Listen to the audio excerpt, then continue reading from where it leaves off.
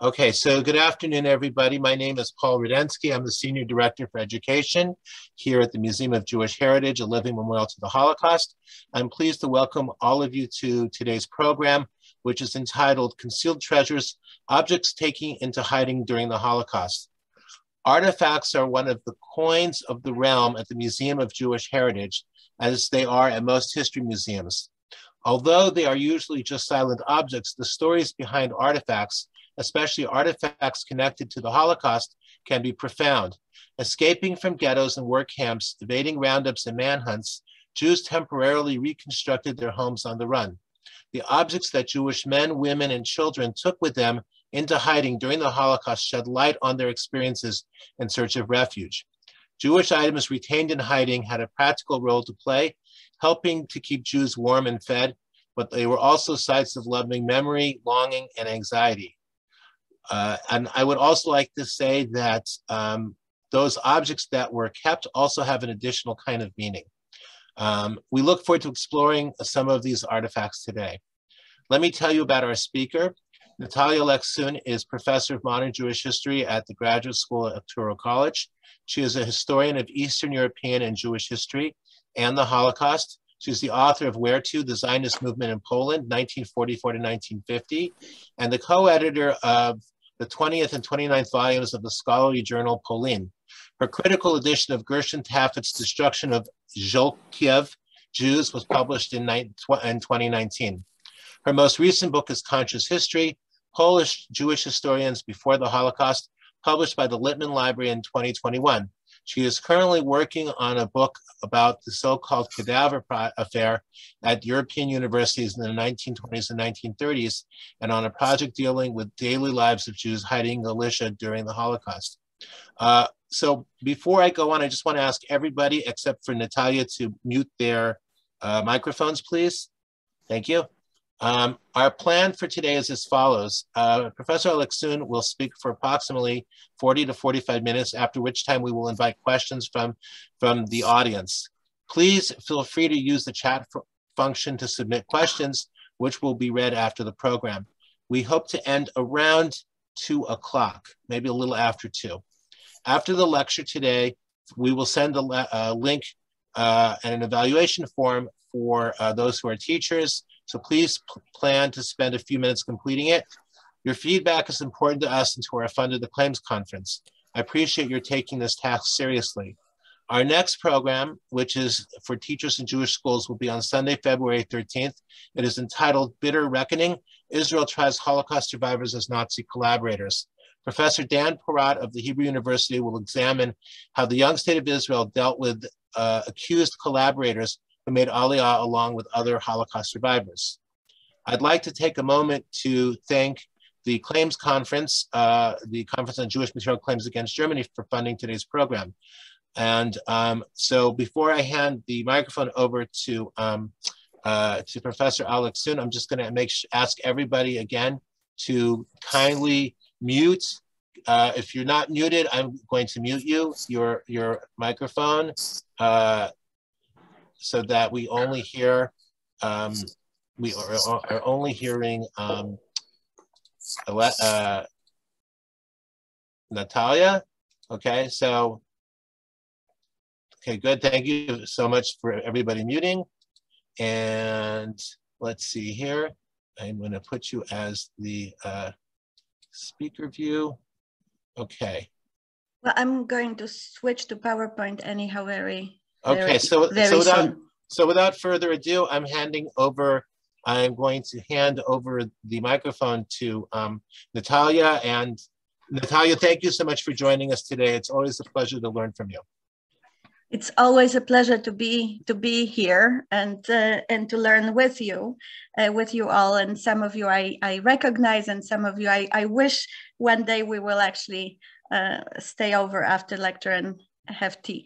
Let me now share the PowerPoints, since indeed objects are at the heart of what I would love for us to discuss together. And now I'm giving you all the heads up. And And let me just say that this is a huge subject and in indefinite number of stories that could be discussed in the context of material culture in the Holocaust, material culture of Jewish objects, and in particular in the context of hiding. And I will be sharing with you almost all of the objects and stories connected to the objects come from my research for the book on hiding in Eastern Galicia, but these are not perspectives or insights that are unique, I think, to Eastern Galicia, now Western Ukraine. But really, we can also ask this question of regional or local particularity when we get to the questions and discussion part. Let me start with a testimony here in Polish for maybe some of you can have a glimpse, but it's a testimony given in very early in 1945 in Przemyśl, what became southeastern Poland, by a survivor, Żania Rattenbach. I tried to find as much information about her and her family background. I wasn't really able to find much, but she gave this testimony and recalled a summer day in August 1942, when in her town of Dolina, today in Western Ukraine, the Shoah happened. The killing, the mass killing took place. The town looked like a slaughterhouse during the Aktion. There was no place where Jewish blood was not spilled. Crowds of Jews were immediately led to the Jewish cemetery. Once there, they had to strip naked and stand on a board over a previously prepared deep mass grave. Several victims were shot at simultaneously, and as a result, only some fell in dead, and others were only lightly or severely wounded. Dead and wounded were pushed into the grave, and the mass of moaning people were covered with soil. After the Aktion, Gestapo and Ukrainian militia sealed the abandoned Jewish apartments, from which all things were taken to storage. Clothes that Jews were forced to take off before they were shot at the cemetery were also taken to a storage. So we have here at the heart of this terrible account not only the murder, but also things that are being taken and put together and later on actually auctioned locally. But over the course of this day and the following 3 days, most of the Jewish population of Dolina, some 2,000 Jews before the war, but with the refugees, probably at least 1,000 more, were murdered in situ, while some, the young and the strong, were taken to a labor camp in Vyszków, near the border with Slovakia, where they died due to malnutrition, hard labor, and abuse.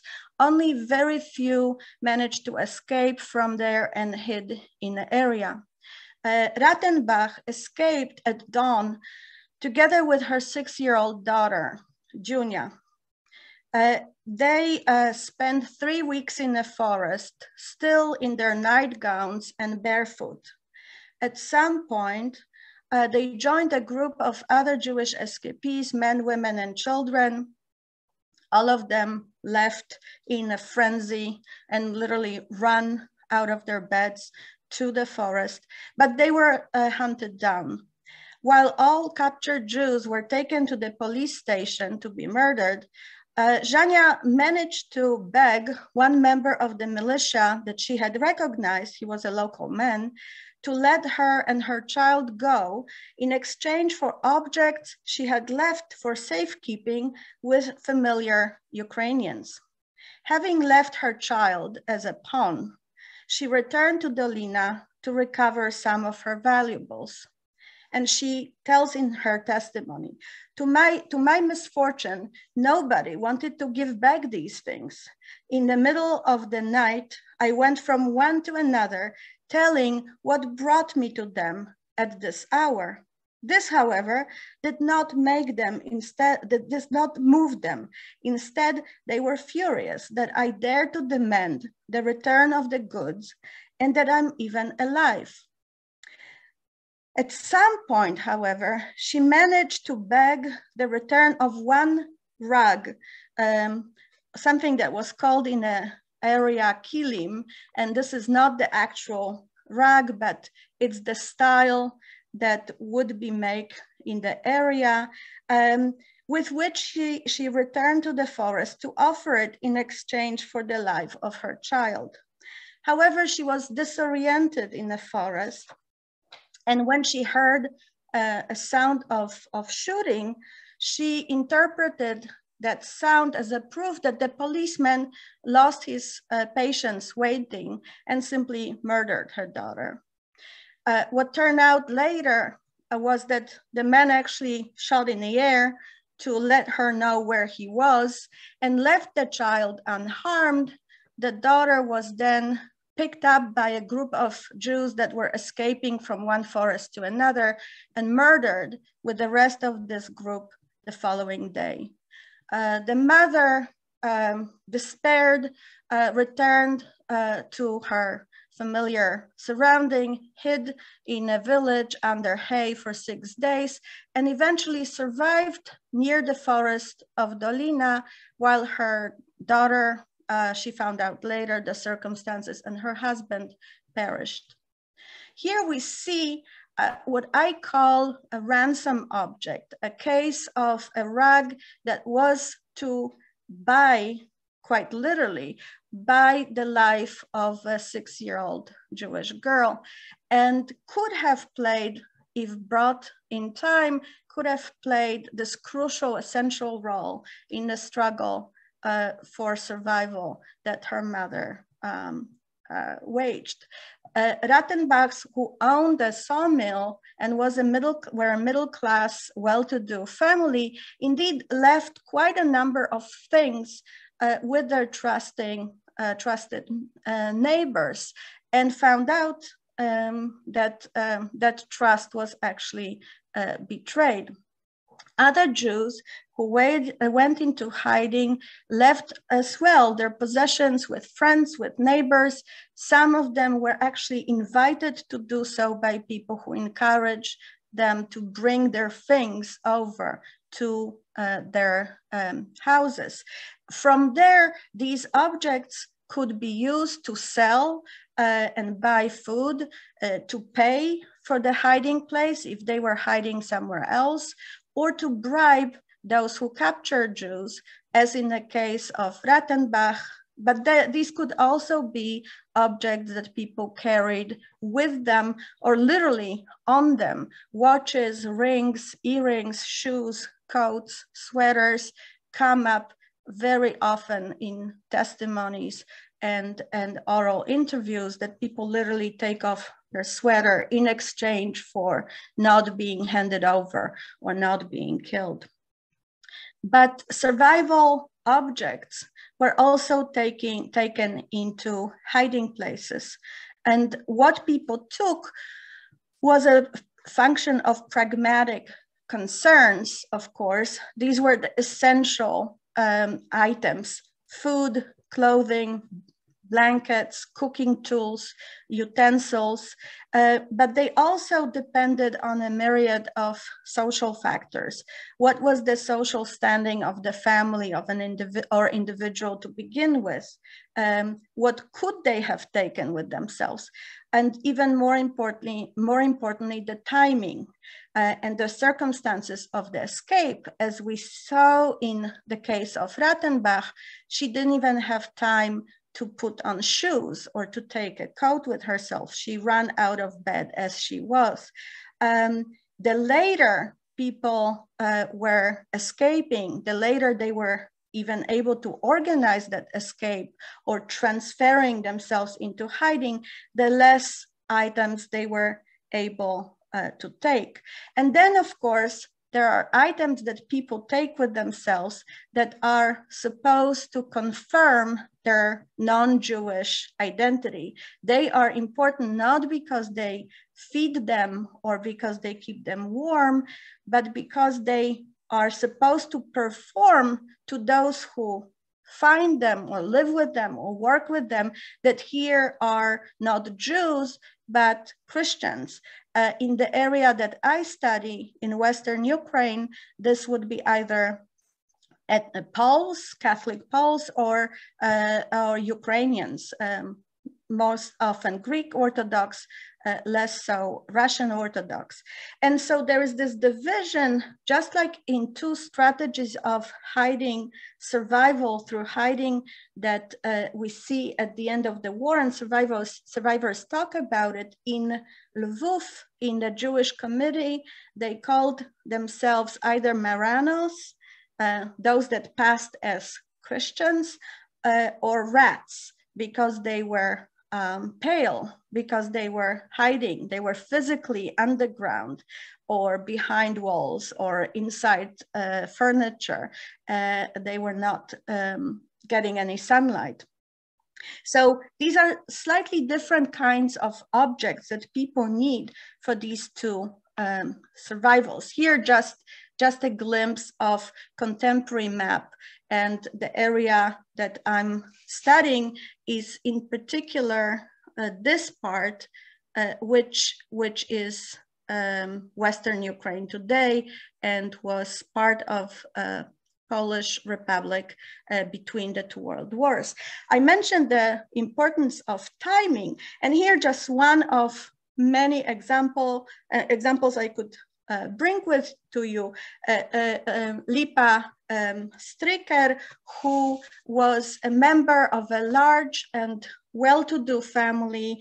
They owned an estate, a fascinating phenomenon, quite characteristic to Eastern Galicia, in which Jews were not just working on soil, but actually owned estates. And here they also have a brewery. They are clearly here raising lechaim.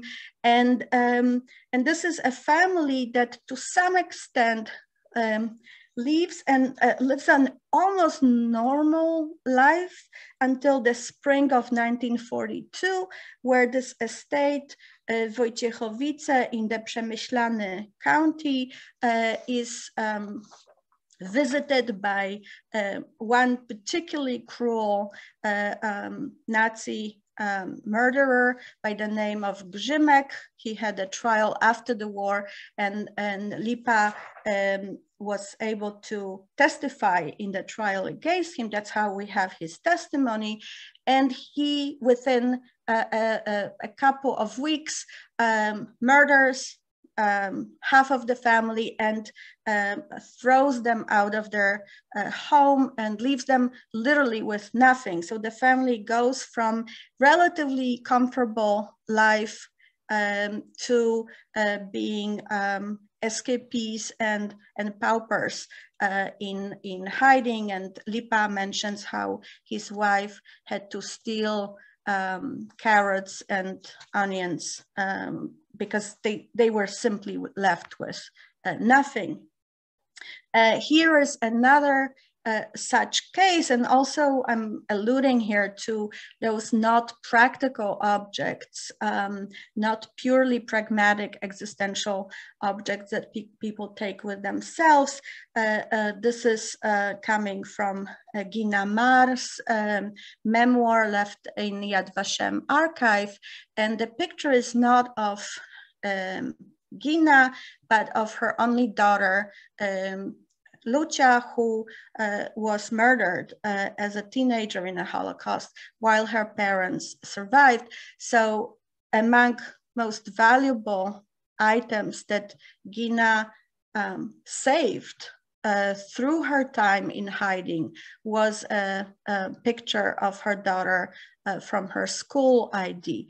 But this is another family that is rather well-to-do and comfortable and goes first through the process of impoverishment under the Soviet occupation. This is the area that in the fall of 1939 comes under the Soviet occupation until the summer of 1941. And then they really lose everything very quickly with the arrival of the Germans. And so when they go into hiding, the home with the crystals and porcelain and glasses and kilims and rugs and furniture that she recalls in her memoir no longer exists. She's not really in a position even to think of what to take with herself when she and her husband decide to hide. And again, we have here, just like this rug in a testimony of Jania Rattenbach, one mother who loses her only child, and in a memoir of Gina Mar, another mother who loses her only daughter. This kilim, this rug, and this picture are also kind of phantom objects. They represent the loss of the children, and really the loss of the entire family life that these women had.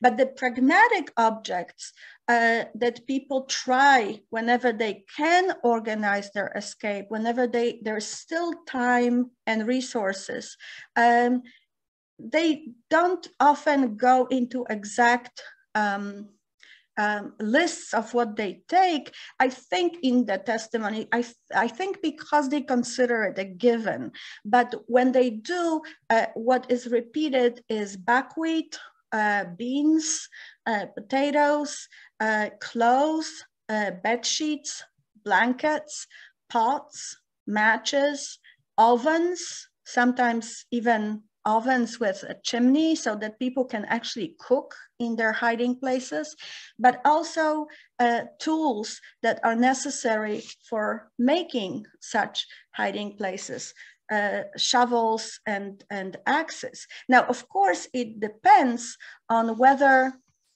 you are in the rural setting or you are going into hiding in a behind a fake wall. Then you don't need an axe and you don't need a shovel.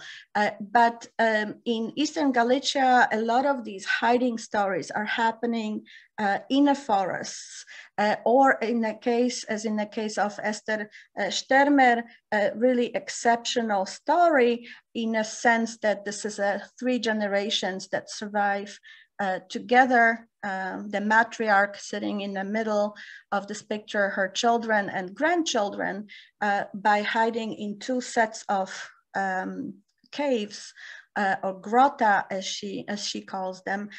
And I highly recommend to you her translated into English, Yiddish memoir, We Fight to Survive, and No Place on Earth documentary about the finding of the archaeological digs, as it were, in their hiding places. But in the case of Esther Stermer, these physical objects of making the hiding places possible are absolutely essential. Just a peek at the setting. This is a family that lives in a small town near Borszczów. Borszczów is a slightly bigger town. And just to give you a snippet of when they go into the first hiding place, into the first cave, one of the sons brings logs and boards and makes some kind of beds inside. Another family that hides together with Stermer sets up dental practice of sorts in that cave so that they can provide services that then would be paid with food that, of course, is essential to keep them going. There is a little stove, as you can see in the third piece that I pasted here. And very important for all those hiding places is access to water. They have first issues with access to water in the first cave. It gets easier in a second. But she describes all kinds of objects that make life in the cave possible for them. And it's clear that this is an escape that is well prepared. They amass things, they take things with them, they don't run in the middle of the night during the roundup. Another somewhat prepared escape is described in a memoir of diary and memoir of Moshe Maltz.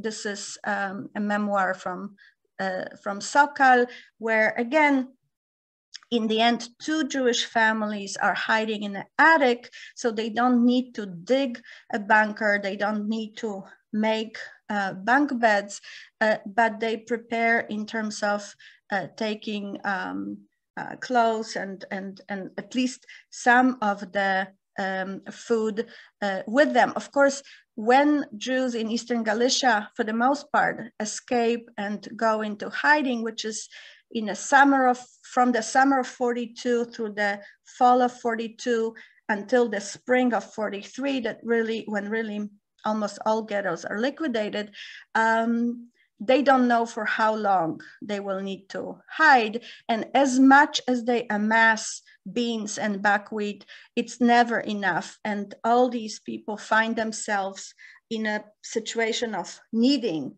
to find access to food through selling other objects. And these are those objects that are objects to barter with.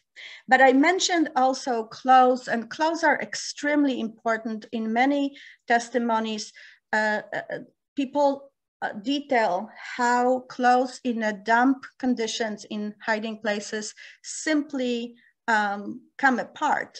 And if they don't have anything to change them for, and usually they would sell their clothes for food, they sell everything they have on themselves. So some actually remained with undergarments like this, that also in a way, I would argue that for someone like Sarah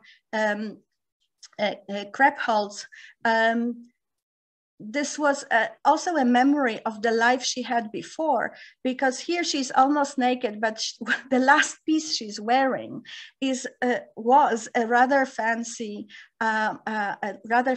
slip that was part of her middle-class life before she became hunted animal, trying to escape capture and trying to rescue her daughter as well. And I think that that's why these objects, I'm curious what Paul, for example, what you think about it, but they are not just physical objects taken from hiding places, but they really represent the emotional burden of hiding, the conditions in which people hide, but also the emotions by connecting them with the life before. And just like the slip maybe was a memory of the life before the Nazi occupation.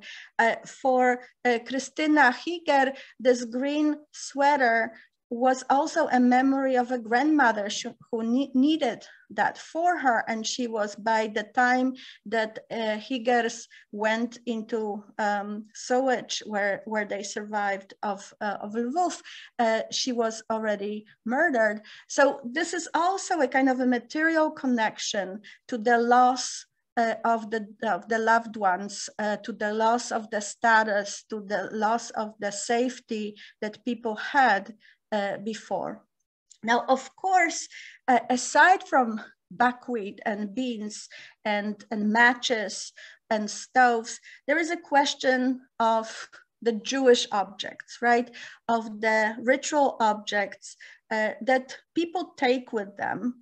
And there are even accounts in the testimonies that suggest that these unpractical objects in some groups arise mixed feeling, ambivalence. There is, for example, a testimony I saw from a group in the forest where one man would insist on schlepping tefillin in a bag with him, and other men mocked him because they thought that given the impossible conditions that they were living in, this was sort of a pointless effort, that he should have rather put this physical strength into carrying something that could be eaten or that could be sold for food or bartered for food with peasants. So here, this is not from Eastern Galicia, but just because I didn't have an object that was of that kind that to show you an image of. But Esther Sturmer, for example, discusses in her memoir how her group, which was a large group of Jews, especially in the first cave, they had one prayer book for high holidays, which was used communally by all. And she was also writing there as she was figuring calendar and Shabbatot and holidays. So this was kind of a Jewish calendar / chronicle / prayer book for all. Same happened for Moshe Maltz. They also had one prayer book for high holidays with them. Here is a prayer book of Michael Melman from Żółkiew, near Lvov. And that group is actually unique because this was 18 Jews hiding together, several families, and they had a Torah scroll with them, which was paid for by these were well-to-do merchant families in Żółkiew, and they took this Torah scroll with them. At some point in hiding, when there was a danger of fire, near the house where they were all hiding, which would obviously be a disaster and give them all away, the fire stopped, and the Jews hidden in that particular place were convinced that this was the presence of the Torah, that the Torah scroll that protected them. So, you know, what is practical and what is not practical here, it's not a simple division that the buckwheat is essential and the prayer book is somewhat of a addition. For some people, this was as essential as food items. And now I mentioned the Marranos, the so-called Marranos, as they were called by observers after the war and by among themselves. What do you do when you run from a ghetto, as here in the case of Maria Rosenblum from Kołomyja, and you're not hiding in a forest, you're not building a bunker, you're not going into an attic, but rather you're hiding from a ghetto to perform a completely different identity. And in this case, everything you carry with you, everything you wear, of course, also how you speak and how you behave, your body language, but objects as such play an important role. And so in the case of Maria Rosenblum, it starts with a fur coat, that particular fur coat that she gets when she leaves the ghetto on Christmas night. And it's not only because it's cold, but she is to pretend that she's Christian and not a Hasidic girl that she was. And this was part of her identity. This was important that she looked the part. And here is Maria Rosenblum from the oral interview years later, of course. And a story that I find particularly convincing in this unique role that objects taken with people play is the story of Donia Pickholz, married name Ostrover, who also raised in an Orthodox family in Stryj and later on an estate, well-to-do family. She ends up in Bolechów working as a This is Bolechów of Daniel Mendelssohn's Lost, working in a beer house, serving beer to Ukrainian and Germans, to gendarmes and militiamen. And she transforms herself into Efrozyna Skobelek, a Ukrainian girl. Now, how this transformation and performance is possible? Yes, of course, the papers, she gets false papers from a Ukrainian priest who was protected during the Soviet occupation by Jews, and he felt grateful, and as a gratitude gesture, he provided Donia with papers of a Ukrainian girl who died in an accident. But part of her persona was also embroidered blouse that was kind of an ethnic clothing item that made her believable as an illiterate Ukrainian girl. She also had a Ukrainian nanny growing up, and so she spoke fluent Ukrainian. So that language and behavior and the familiarity, but also the clothing. She had a handkerchief, she had the blouse, and that's how she played that role so convincingly that then, as a Ukrainian girl, she ends up hiding two Jews, a husband and a wife, who believed that they met an angel, a Ukrainian peasant girl who took pity on them and hid them for a year in a pigstry. Meanwhile, they were hidden by a Jewish girl, and they never guessed it until the occupation was over. Now, religious objects are particularly important, and here, obviously, we're not talking about tefillin or prayer, high holiday prayer books or Torah scroll, but Christian objects that is so important for people who are passing as non-Jews to have on them and to use them in a way that, again, proves them to be who they claim to be. So we have in many Holocaust museums, there are pictures of Jewish children who are receiving the first communion, dressed appropriately, but also these holy cards, part of Catholic culture, received by a Jewish girl who passes as a Christian Polish girl and carries it with her. That means, of course, wearing a cross. That means, of course, wearing a medallion with Mary. And then there is, of course, and it comes up in testimonies a lot, there is a very subtle game of how much you need to play with these objects and how much is too much and would make you seem too eager when the cross is too big and might actually make you look suspicious.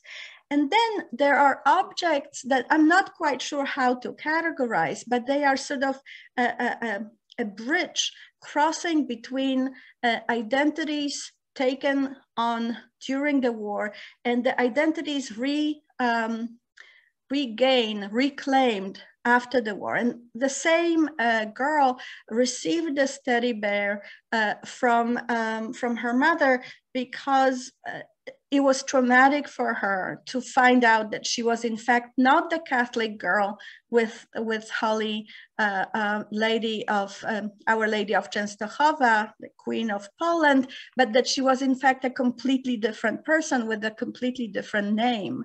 And so this teddy bear was a toy that was sort of was supposed to soothe that transition or return to the identity that Selma didn't quite remember. And then objects that are very rare, I think, not only very rare in museums, but I think very rare to actually find. These are those, I call them future-oriented objects. They're not necessarily ritual Jewish objects that would identify you immediately. So you would not carry them if you were passing as a non-Jew, but objects that are future-oriented because they identify you, but they also provide credentials to your professional persona from before the war. And here is the diploma of a teacher of Jewish high schools that was issued for Shimon Kahane before the war, and he was hiding with it, which I think means, maybe I'm reading into it, but it means that he hoped that this would have a meaning when the war is over.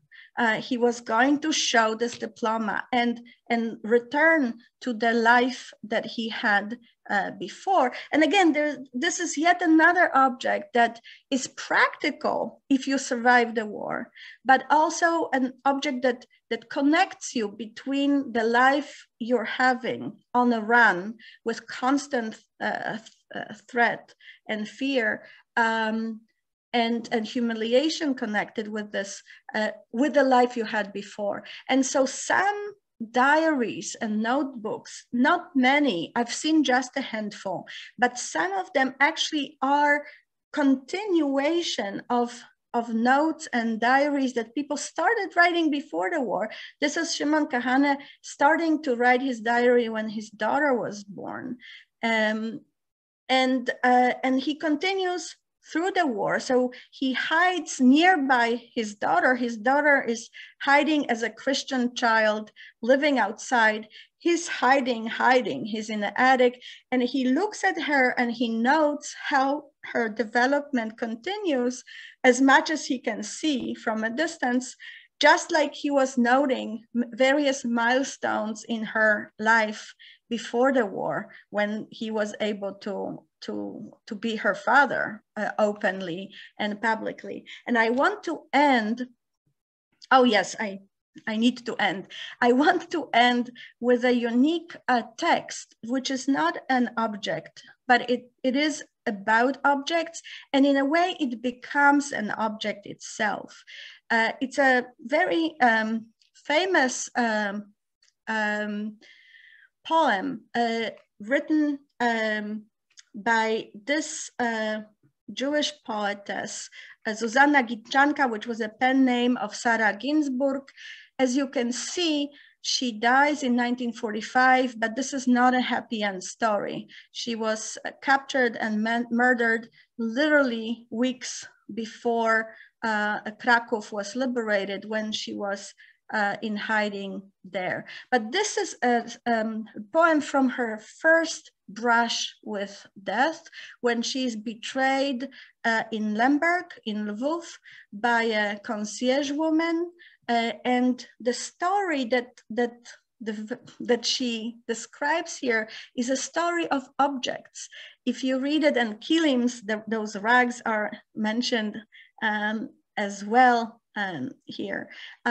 It's a sarcastic, ironic, painful account of looting of all those goods that will be taken over because she was captured. In this particular case, her friends were actually able to bribe the gendarmerie, and she was released that time, but not during the next betrayal. However, this particular song, this particular poem is also unique, not only I think because it's of exceptional beauty, and not only because it has objects at the heart of it, but also because after the war, this poem was used in court when the said concierge woman, Chominova, was actually indicted and tried for collaboration with the Germans based on this song, on this poem. This poem was treated as a proof of her betrayal and her collaboration. So let me stop here, and I'm looking forward to questions and comments and suggestions and your own insights into objects. Thank you so much. Natalia, thank you. That was really a fascinating presentation. and really, really moving artifacts, and the stories behind the artifacts are, you know, extraordinary. I'd like to invite people, if they'd like to submit questions, to submit them in the chat, if possible. So if you could, you know, send me your questions, then I will read them to Natalia. I just wanted, while people are doing that, I just maybe wanted to say just a couple of reflections, really. One was that one of the earlier artifacts you showed was that postcard from Luchimar. So I thought it was just really, you know, it captured a certain moment because it had a German stamp, but the postmark was a Soviet postmark. So it was like that kind of time when they were, you know, quasi-allied. So really interesting. And thank you also for talking about the Sturmer family. You know, that incredible. I'll just reiterate for the people who are on the Zoom meeting that this was a family that hid in caves, as Natalia said. So really extraordinary. Let me ask you, since you mentioned them, was there a whole network of Ukrainians and others who helped them? How did they must have had somebody who helped them on the outside? Not really. I mean, their help, their initial help was an acquaintance, a forester, who helped them pick the best place. They thought they escape, and this is why they are relatively better off in terms of organizing it. They're not escaping during a liquidation, but rather the Jews of Korolivka now are ordered to move to the ghetto in Borszczów. And while most people do, Sturmer, I mean, she's really the force behind it. She decides that they are not going to do it, and her grown-up children and her sons and her sons-in-law are helping to prepare the whole move. Now they have this forester that assists them. The family were actually grain merchants before the war, so they have contacts, but fascinating for me is, and that's why I'm saying please read it, because it's not a well-known diary, and it's one of those amazing texts, also because it comes from a middle-aged woman. You know, we don't have many voices of people her age at the time of a grandmother.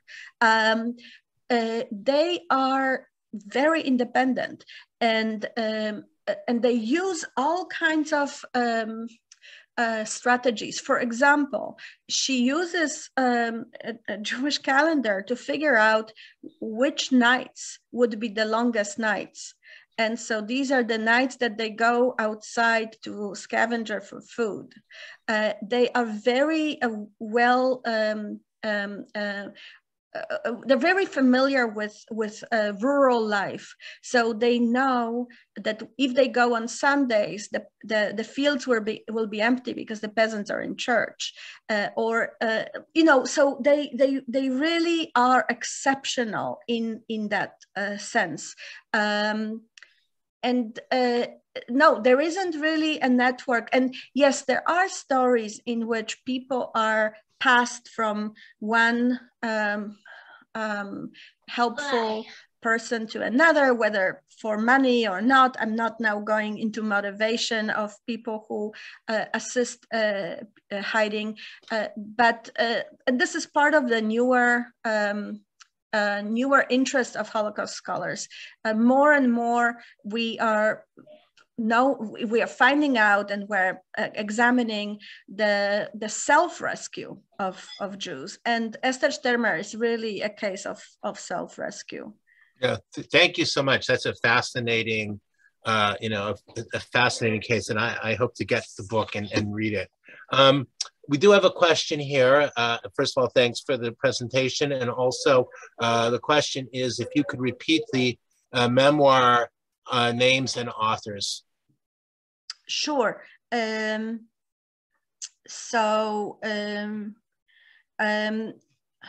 See, I should know this all easily by heart, but let me just go through those that I mentioned. So Gina Mar, unfortunately, is not published, but and it's in Polish only, but it's in Yad Vashem archives. If you're interested, I'm happy to share. Esther Sturmer is We Fight to Survive.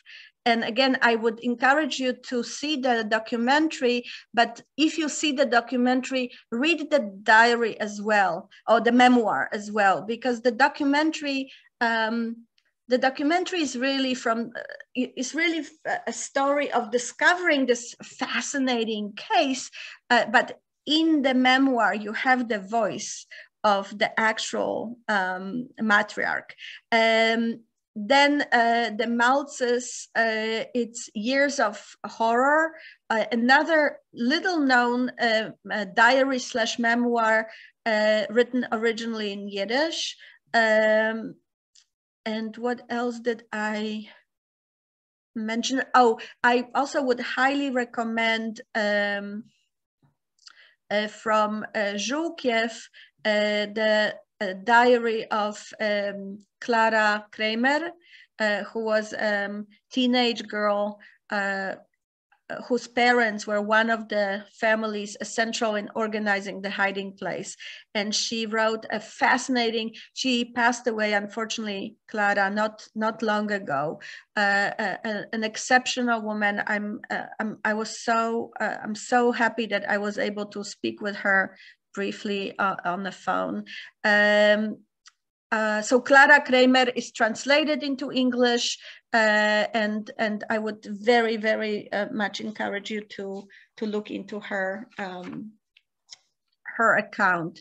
That's, I think, about it, because there were objects that are attached to stories, but these are the stories that are not long accounts available for us to read in a published form. And no, thank you very much for that. Where can we find Sarah Ginsburg's or Susanna Ginchanka's? Yeah, where can we find that poem? Well, first of all, I'm happy, Paul, if you agree, to be the transmission tool. I'm happy to share the PowerPoint with Paul, and the English translation is available online. If you Google non omnis moriar, here obviously Ginchanka is saluting Horaces, but also a Polish poet, Słowacki.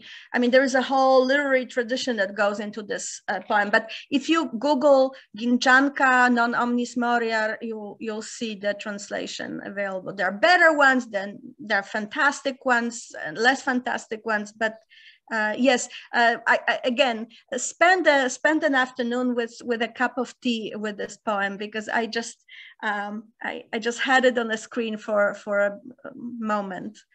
Yeah, no, it's a very, very, very moving poem, and thank you very much for all of that. And then finally, I just wanted to ask about Donia Pickholtz Ostrover's. Did she write memoirs, or how do we? No, unfortunately not that I know of. I know of her story from other Bolechów survivors, for whom she kind of became, this exceptional case, and her husband donated a collection of photographs to USHMM. They're all scanned. So again, if you Google Donia Pickholtz, you can look at the pictures, but the blouse, for some reason, is no longer visible. I snapped that blouse when it was still Googleable, but people talk about the fact. Those survivors from Bolechiv today talk about how unbelievably convincing she was in that role. And you might have not, because I was speaking fast, I didn't want to go over time, but there are several things going on here. That she's passing for a year and a half as a Ukrainian, and pious Ukrainian. She goes to church every Sunday, and she passes as a illiterate. Now, this is a girl who had private tutors, who came from very prestigious family. So she had to kind of remake herself on several levels, on a religious level, on a linguistic level, on a class level, and all of this in the context of drunk men hitting on her without a doubt. So, and while doing this, she's saving 2 Jews in a piggery. This is a remarkable story, and she passed away not long ago. A few years ago, when I was in Israel, I was thinking about trying to get in touch with her and interview her, but I was told that she was not in the best shape for this. But I want her to be remembered and known among us educators. Well, thank you so much. I think also this topic you raise of self-rescue is a great topic, and one that hopefully we'll have a chance to explore further. Yes, and again, there is. The more I'm working on it, the more I'm really fascinated by how much